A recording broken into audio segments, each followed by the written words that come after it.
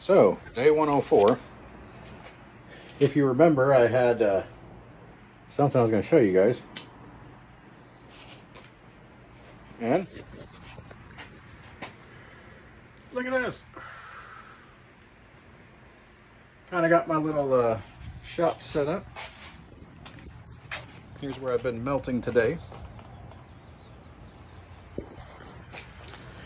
So, this is the bar I'm currently working on. Right now, it'll be all polished up nice and glistening by the time I'm done. I actually really enjoy doing this. And yeah, I haven't listed any for sale yet, but we're getting there pretty soon.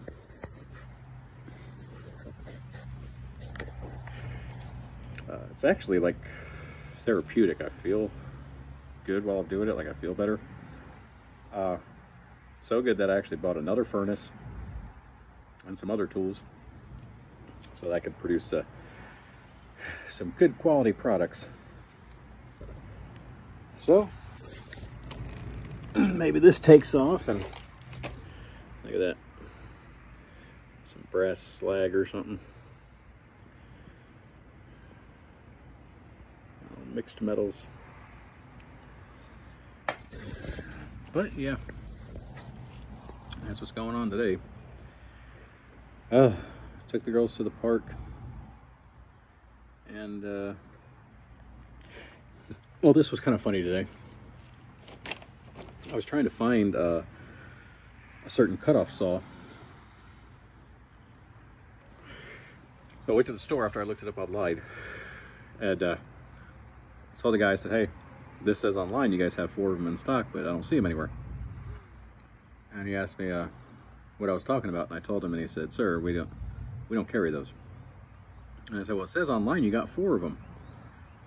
And he says, "Can you show me the ad online?" So I showed him my phone, and he kind of laughs and he goes, "Sir, that website's for Harbor Freight. You're at Northern Tool." I was like, "Oh, okay. My apologies."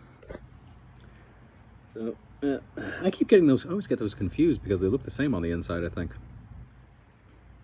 Now, you don't think that should matter, but it does.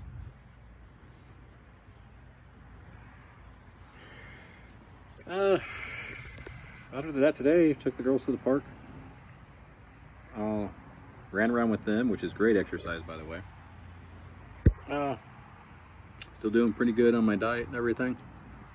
And feel like I'm moving in the right, and I had to invest some money into this metals thing. Oh, wait do you guys see what I'm going to do? I'm going to be casting a full-size copper human skull. So that's going to be pretty cool. But yeah, all in all, just moving right along. When I finally get a product completely finished, I'll be sure to show you guys. Anything cool and popular you guys think I should make out of copper or brass? Let me know. But for today, I'm going to get back to this. So I will talk to you guys later.